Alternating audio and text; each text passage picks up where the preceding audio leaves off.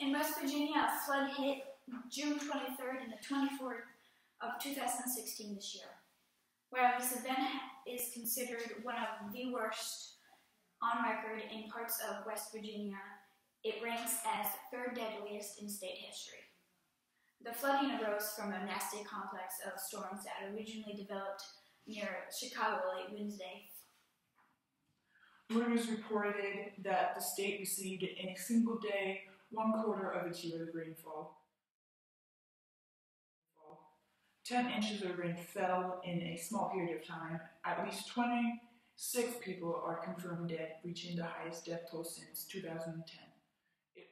It was the worst they've seen in 35 years. What did the Red Cross do to help?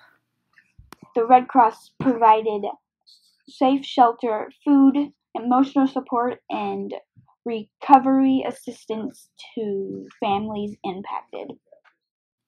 The American Red Cross responded to homes damaged in multiple counties throughout West Virginia. At least 1,200 homes have been destroyed. West Virginia lawmakers have finished a brief session addressing recovery costs for deadly floods in June. Senators unanimously approved a bill Monday equating $85 billion for flood costs. Although this event has already ended, people can help by donating money to the Red Cross. The Red Cross and charities are accepting. Floods in November 1985 killed 47 people, more than half in Pendleton and Grant counties. 125 people died in a flood that occurred in 1972 when a dam failed in Logan County.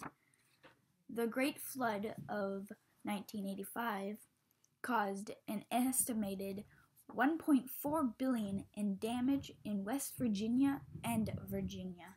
That would be about $3 billion in today's dollars.